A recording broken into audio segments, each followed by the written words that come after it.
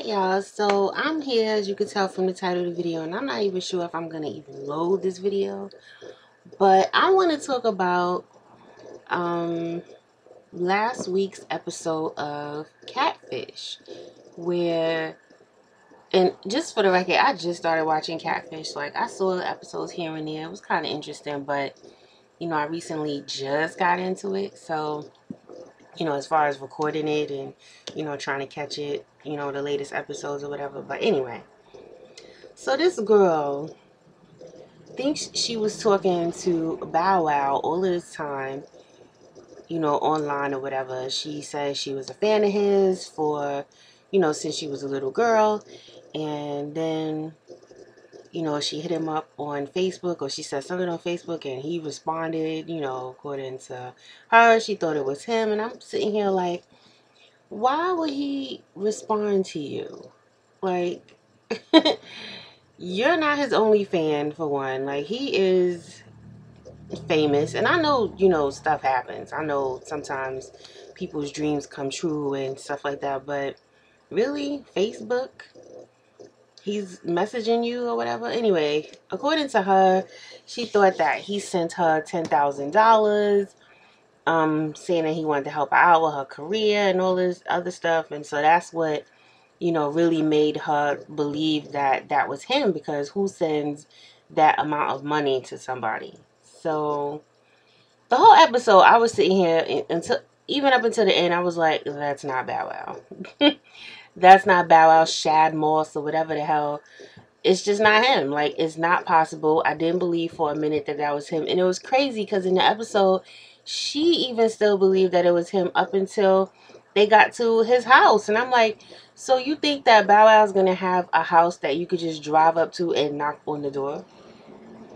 Like, I'm quite sure this boy, man, he's a man now, lives in some kind of gated community where it's not that easy to come up and knock on his door, or you know what I'm saying, or anything like that. And just, it's just crazy that this child, and I'm gonna call her a child because only children really um believe stuff like that. And it's nuts.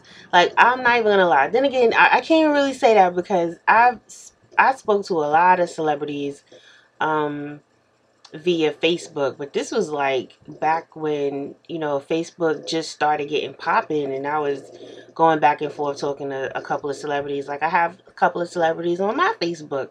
I have spoken with Kwame, and I still, I don't speak to him like message back and forth, but we're like in groups together, and or Instagram or something like that, and I'll talk to him. Kwame, if you don't know who he is, he's like the guy that had all the polka dots and the crazy haircuts and all of that stuff back in the day.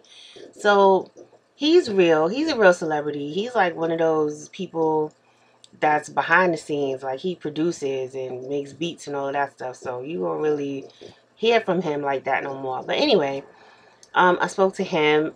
Swiss Beats, I've talked to him before. And this is like in a room, like, you know what I'm saying? Like, somebody will say something in a room, or he'll say good morning or something like that, and people will, respond, they'll comment, and he has, commented back or whatever. Like, it's just stuff like that. But I've never had a celebrity message back and forth like that. I don't think that's really ever. No, I never really did. Just in a comment room, like, they'll tag me in a comment or whatever, stuff like that. Chris Brown, Cassandra, whatever you want to call her, she's one of them. Like, these are just people that you're not going to get that type of one-on-one conversation with. So for her to actually think that her and BowWow exchange phone numbers, like, why would he do that? You are typically like a fan. Why would he give a fan the phone number? It doesn't make any sense to me. I don't understand.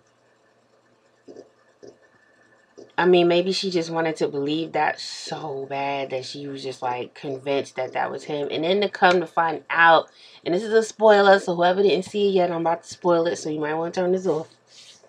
Then to come to find out, it was a girl. When the Catfish crew, Nev, knocked on her door, on BowWow's door, it was a girl. A girl came to the door, and I was like, wow. And this chick actually was dead serious, thinking that she could turn this straight girl that loves BowWow, that thought she was talking to a boy, into a lesbian. And the girl was crying. She was like, oh, I'm not a lesbian. How could you do this to me? I'm not gay, whatever.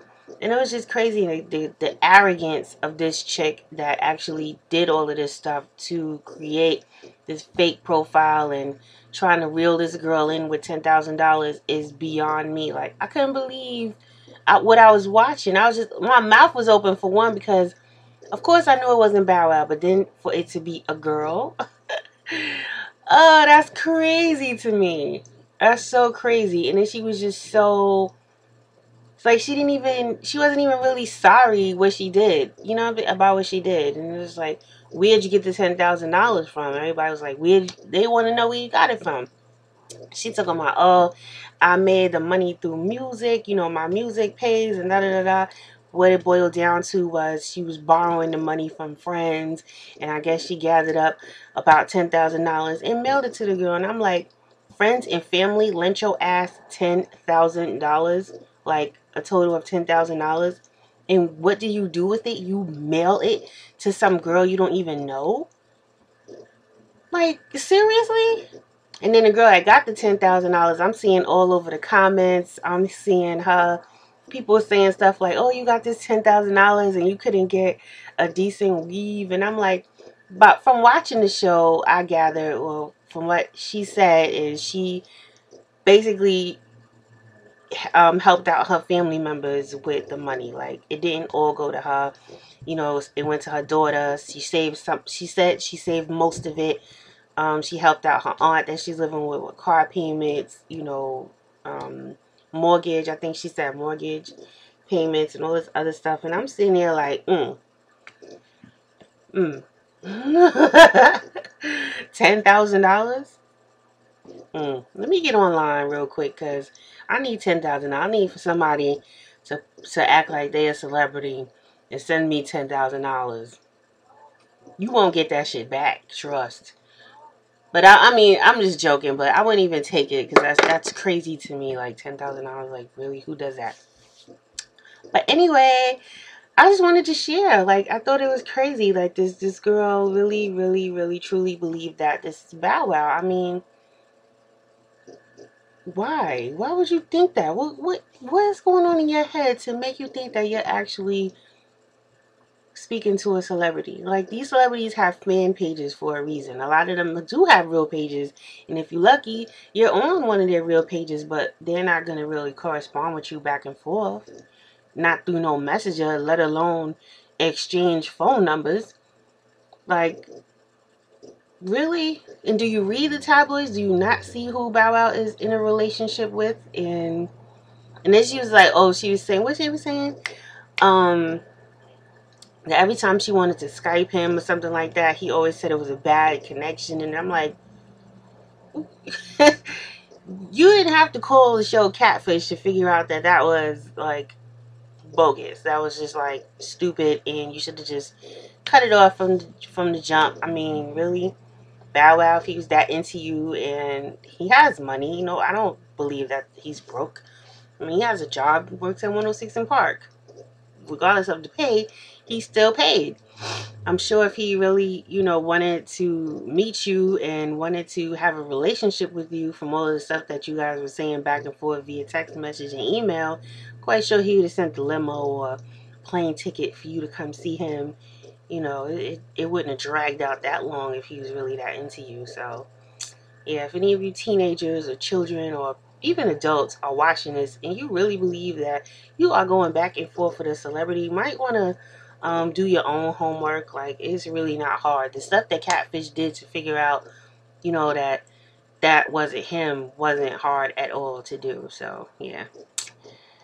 I gotta go, because it's going on 10 minutes and I'm just blabbing about this episode. I couldn't believe it. But anyway, yeah, watch Catfish. It comes on MTV.